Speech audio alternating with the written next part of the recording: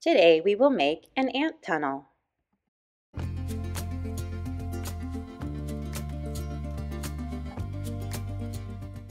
I am starting off with a paper that is brown, that is smaller than a white paper, some crayons, a sharpie.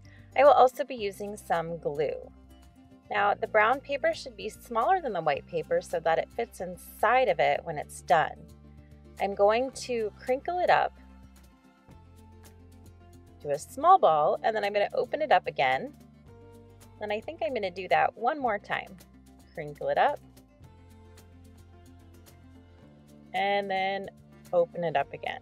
So I've got a really good amount of wrinkles in the paper. And I want to open it up and see if I can get it flat.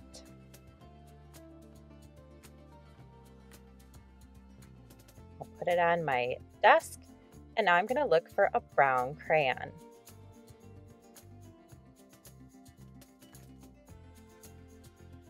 Once I find a brown, I'm going to turn it and color the paper on the side of the brown crayon. If yours still has the wrapper on, you could probably just color it regularly too, but I kind of like turning my crayon on the side to get all of this kind of filled in with a little bit of brown. You could also do this with oil pastels if you already have the paper off of those. Once I got my paper, I'm going to go ahead and turn it up and down here, and I'm going to start ripping the tunnels in my paper by pulling pieces off and then kind of laying them back out on the table. So you can see I've got a couple of pieces that I rip off, and then I lay them kind of in the spot where I ripped them so that I don't lose my place here.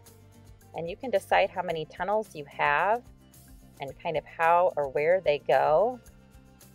But this will make kind of the tunnel system for our ant tunnels. And what I'm going to do is put these off to the side and try not to lose their spaces.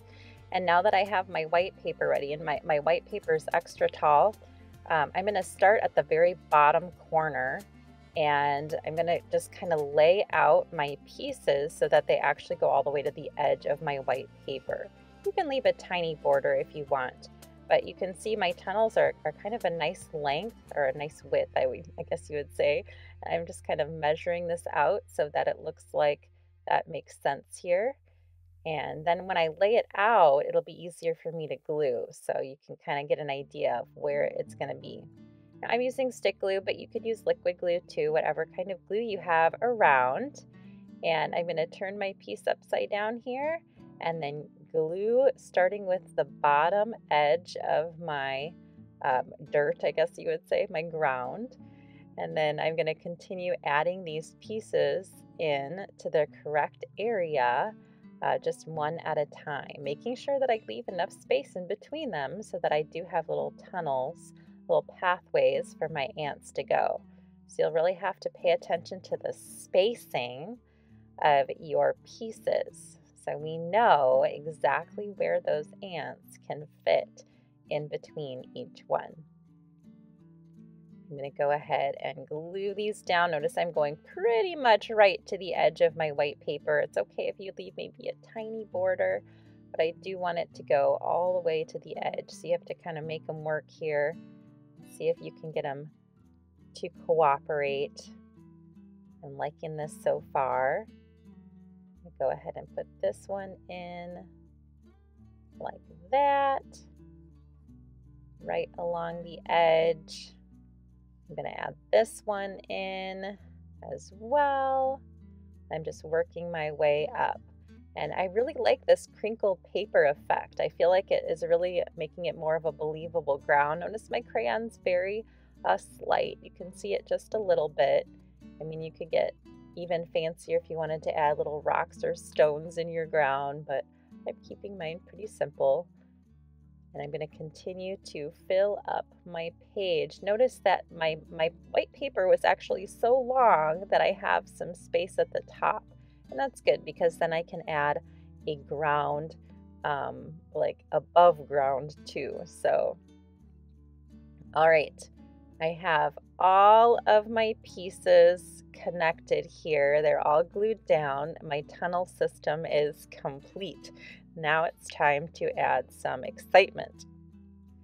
So I'm going to go ahead and move my paper and show you kind of how I want to fill up the tunnel here. So I'm going to use a Sharpie for my ants, and I'm just going to use 3 circles. So 1, 2, and 3. And the back 2 circles I'm going to color in, and the first one I'm going to leave open so it looks like the ant has like a giant eye. And ants have 6 legs, they're insects, so I'm going to add 6 little legs and an antenna. Now you can decide how many ants you have in your tunnel. I think I'm going to add some in each little passageway, and they can be going down into the tunnel, or they can be coming up out of the tunnel, so you can decide what direction they're going and what they're doing. So I'm going to continue just making the 3 connected circles, keeping it very simple, adding 6 legs, adding antenna, and an eyeball.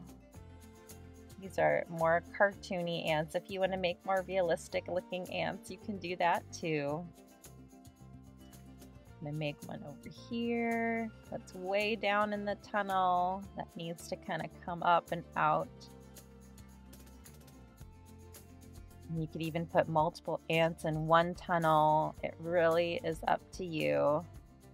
It's kind of fun trying to decide maybe where they're going or what they're doing.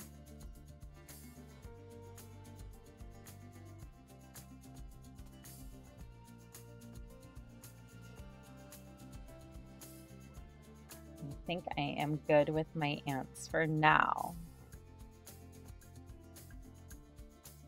All right, I'm going to put my Sharpie down and I'm going to switch to crayons. And one of the first things I want to do is I want to add some grass, because I want this to look like we are underground. So by adding grass way up here at the top, then it will make it look kind of like there is this tunnel kind of going down. And I mean, you could even make an ant hill if you want. I'm just leaving it open for now. But a lot of times ants have like a little ant hill at the top, so that's something else you could think about doing. I'm adding another color of green for my grass, just to fill up the top area of my paper. If you wanted to, you could add flowers, you could add all kinds of things. Maybe your ants are hanging out from a picnic and they're carrying parts of the picnic down into their tunnels. I just have mine carrying greens and leaves, things like that, down into the tunnels, so they have some things on their back. Remember that ants are actually the strongest insect. They can carry the most amount of weight and like a percentage to their own body weight. So, you know, you can make some pretty large things if you can fit them in this tunnel. Some other things I'm adding are just little pieces of dirt or some other extra leaves, things that the ants are bringing down. So you can just kind of get creative and fill your tunnel with whatever things you would like to do. What have your ants brought into your tunnel? Are they just bringing things from nature, like little leaves or sticks or ground, or are they maybe invading a picnic, or are they invading a birthday party and maybe they're bringing bits of cupcake or something down into the tunnel? So see if you can get creative with what you add to yours. I'm also just using a blue crayon really lightly right now, of course, to make a little bit of sky way up here on the top. If it bothers you too that the tunnel is bright white, you can always maybe add a little bit of brown to the tunnel too with crayon, and that way it will look more like it's underground. Thanks so much for doing this project with me today. I hope you got very creative in designing your own ant tunnel.